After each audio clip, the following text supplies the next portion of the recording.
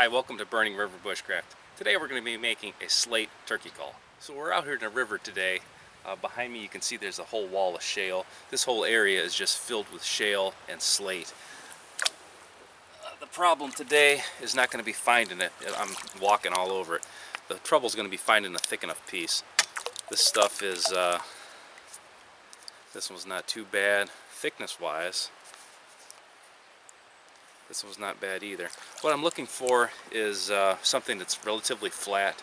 I can work it a little bit. I'm looking for something maybe the size of the palm of my hand. So I'm in kind of a shallow area of the river right now. It's been raining a little bit, so the water's kind of high. I'm going to dig through behind me here and see what I can find.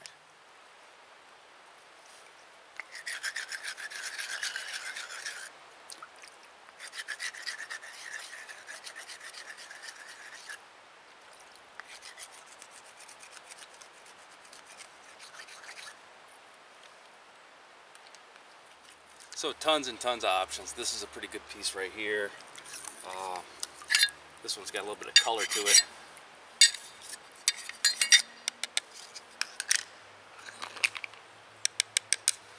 This is probably shale here. It doesn't have like a glass sound to it. This is probably a slate. It's got a different, almost sounds like a glass. This is probably going to work a little bit better for the call if I can get it into the shape I'm after. If not, this one here's a little duller, but the shape is almost right what I'm after from the get-go. I've got a dry rock over here. I'm going to try napping this into kind of a round shape and see which one's going to work best for me. So I've got a sandstone hammerstone here, and I'm just going to try to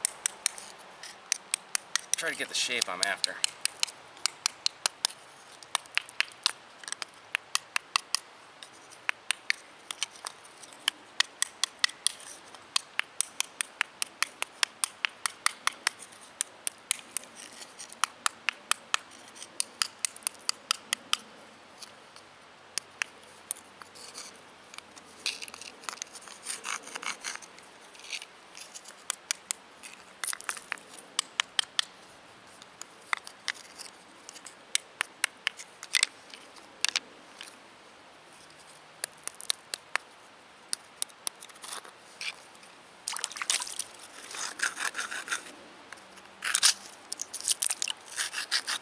See, that's what I'm talking about. Some of this stuff's just too brittle.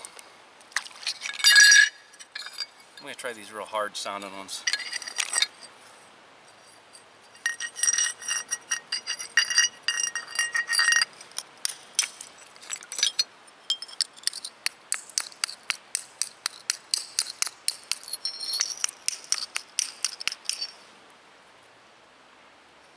It almost looks like a piece of like an obsidian or a flint of some type.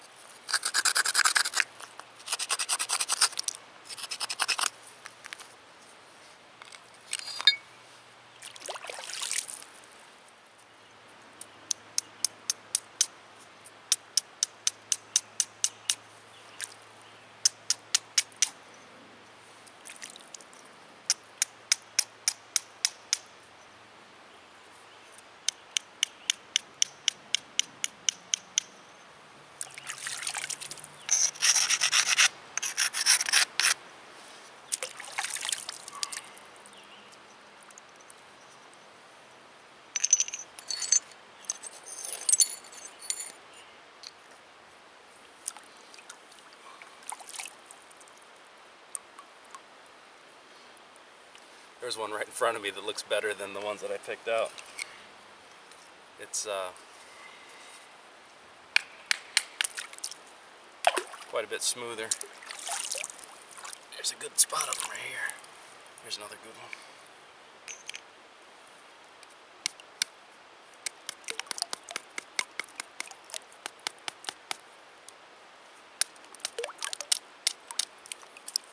Assuming this is shale, this is a lot softer.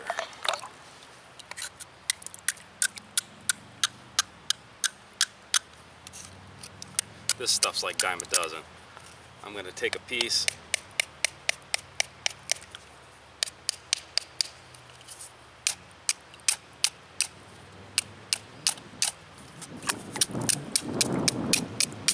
Take a piece about like this. I'll kind of rip the edges off a little bit. And I'll give it a sound test before I proceed. So I'll make a striker for this turkey call without the box, and I'll just make some noise with it. I'll check my best option. And then, just to be different here, I have no idea what this one is. This is relatively flat. I like the shape. It's pretty darn thick. I'm going to call this like just a straight sandstone. I'm not exactly sure. I'm going to hit this pretty hard, see if it flakes at all, see if I can get some kind of shape with it.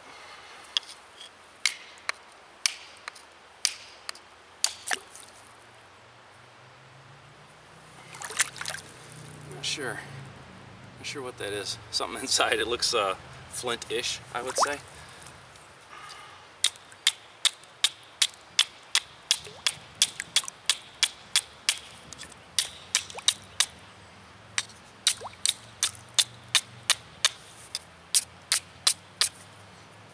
I'm going to use the stone behind me as an anvil, try to knock this heavy corner off real quick.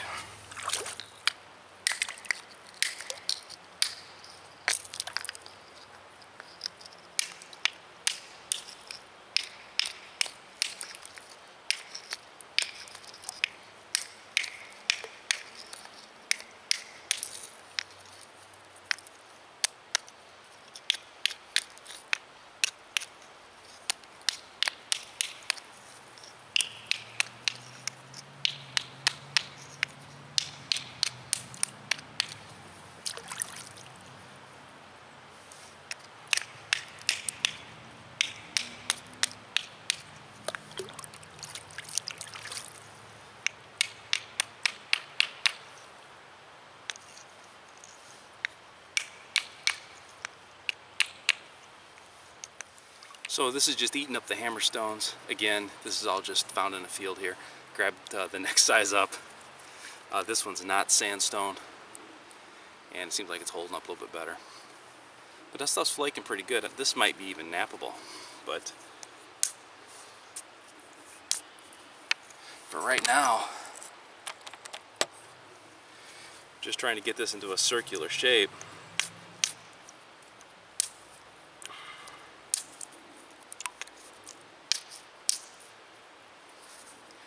You know, it's on the verge of being a cutting tool already.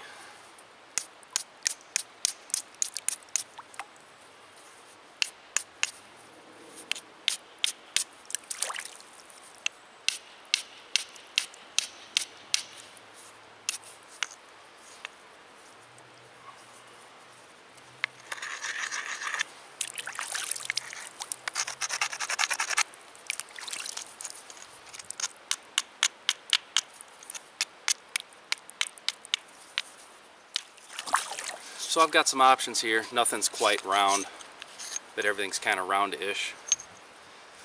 So the next step in this process is I'm going to make a striker.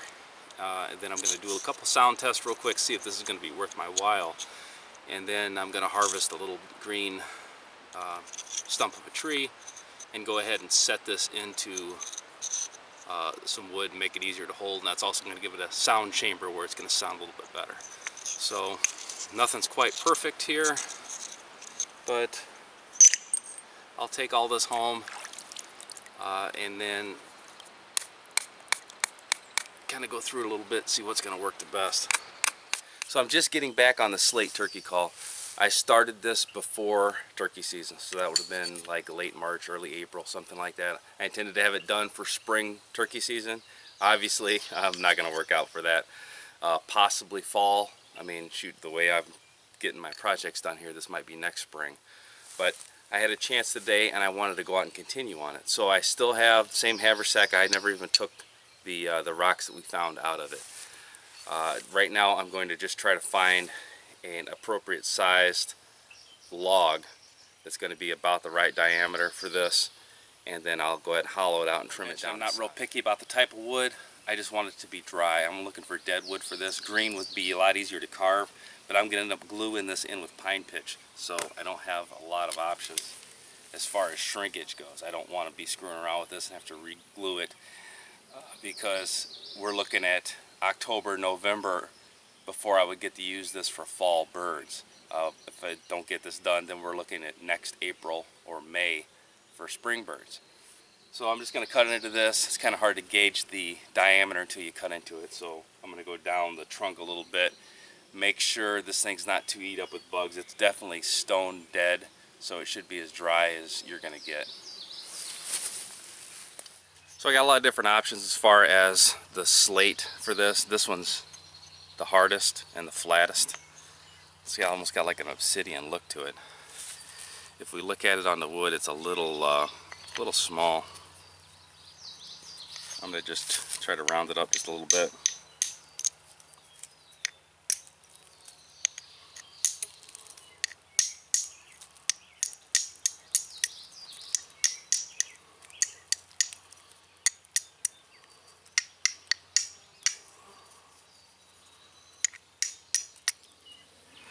Alright, so this is what we're using.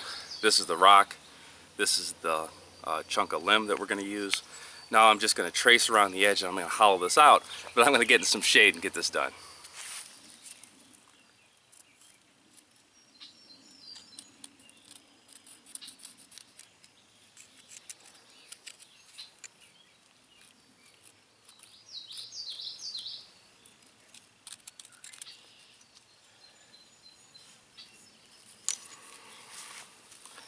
Alright, so here it is.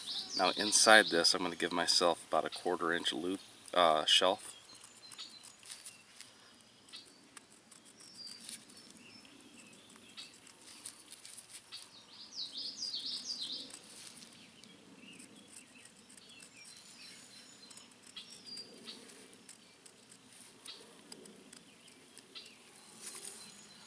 So I have to take the outside line down the thickness of the stone itself, and then the inside part I'm just going to go deep with it. I'm going to go as deep as I can get easily.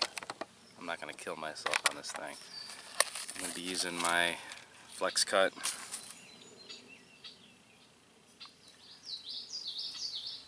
Maybe I'll try the chisel first, or the gouge.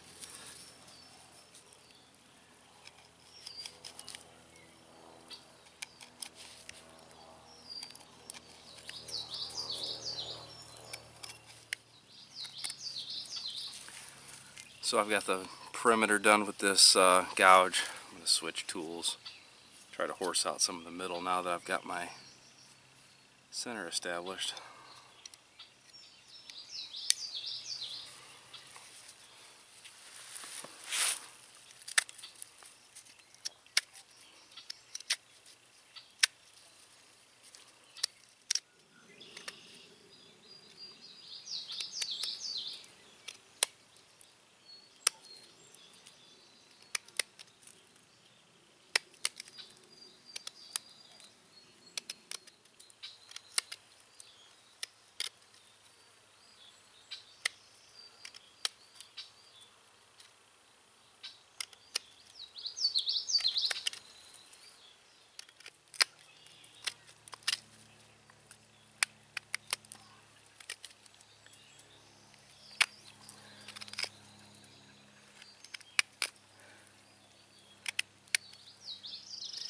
So it took a lot of screwing around here, but I believe using the blade on the flex cut, I was able to choke up on the blade quite a bit and just follow the pencil line and score it. And then I switched over to this flat blade, the flat chisel blade, and it looks like it's under somewhat controlled manner. I can pull off decent sized chunks.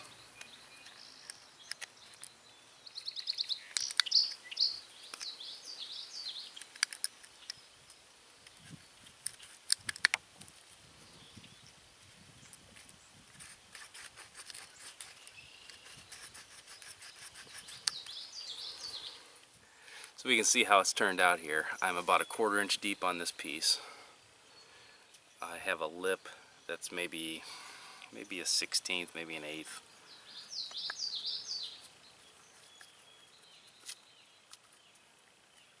And then I can press fit this into place. And it's sitting pretty level. That's my main thing. It's almost a friction fit. Just kind of almost pops out. So that means there's enough room for the pine pitch glue to fit down in here. So I was getting ready to glue the stone to the wooden base that I made for the Slate turkey call. And to be honest, I was only going to friction fit the striker. But since I've got glue and it's going to be hot, I thought I'd just take a second and cut and straighten a dowel to use for my striker. I probably could use anything. I'm going to use hardwood. Traditionally, that's what's used, is a charred piece of hardwood. So I got this little piece of hickory here that I found a dead branch. Because this is going to be glued into place, I don't want to use anything green. I'm sure if you had just a green striker, it would work just the same. But then I would have to go back and reseat it and refit it once it shrinks down. So this sucker's dead as a doornail. I'm looking for a striker, you know, maybe hand width, so maybe 7-8 inches. As far as diameter goes, anything like dowel size, so like a big pencil, like a kid's pencil would probably work just fine.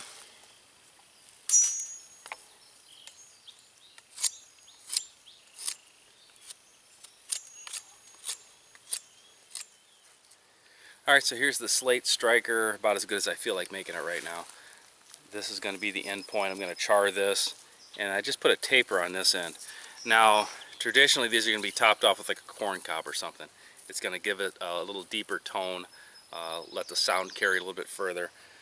A lot of the modern calls, they'll use a plexiglass striker and sometimes some hardwood for the end, but it'll make it easier to handle and it'll sound just a little bit truer and have a better tone to it. Alright, so I brought out a homemade awl, and these corn cobs are pretty soft. I'm going to tilt right down the center. Just try to work my way through it. This corn cob is not too dried out. If you try to force it too much, a lot of times they'll just split on you. So take it easy on these things. And we're going to end up cutting the top of this off. So you got to kind of keep an eye about, or an idea, how deep you are. So we're probably going to cut this one right about here somewhere.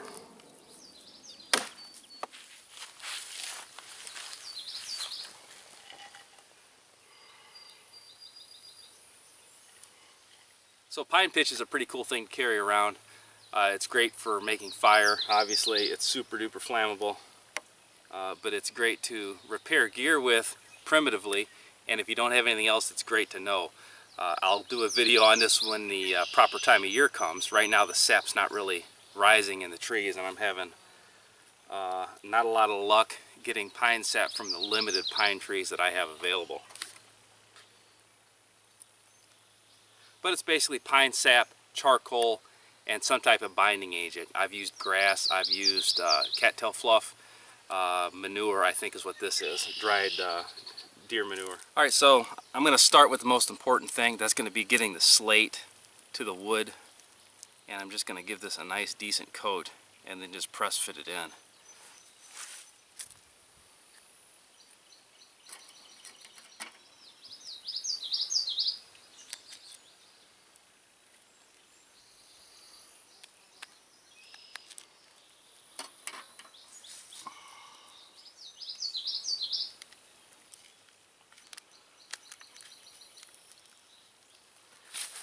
Okay, now this is just going to get pressed into place.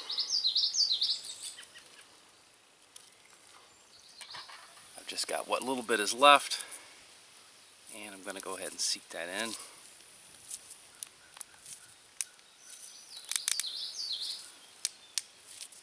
we go. So I've got the burner back on again. The last thing I'm going to do is just char the end of this.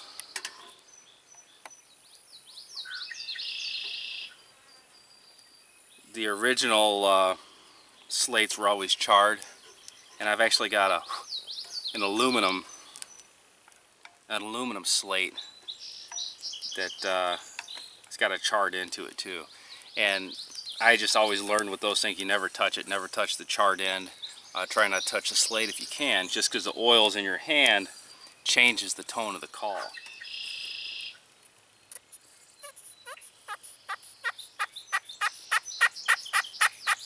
That's nice.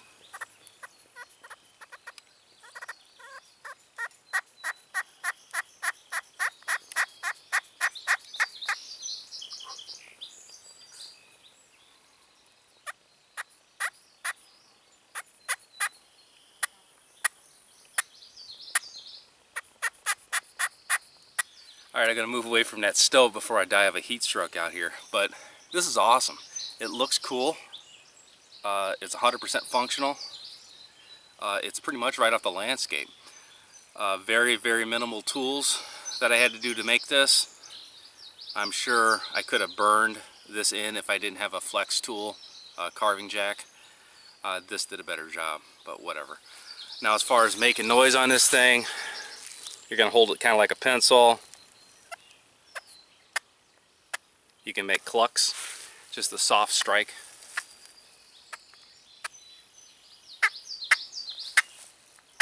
And depending on pressure, and because this is variable on the bottom, it's got different tones depending on where you hit it on the slate. I'm going to get different noises out on the end than I will down here in the middle. So a cluck is just a basic hen sound. Gobblers do it too. Usually you're trying to draw the gobblers to you. I can do yelps with this, just small circles. I can do tree yelps in the morning, nice soft yelp. I can increase the pressure, increase the volume. Cool. Alright, only thing left to do with this is wait till turkey season to kill something with it. But this has been a cool project, something I've been thinking about for quite a while and finally got done. Just, it was a little too late in the year to go kill a turkey with it right now. So this will have to get pushed off till fall. But till then, this has been Jamie Boggs with Burning River Bushcraft. See you soon.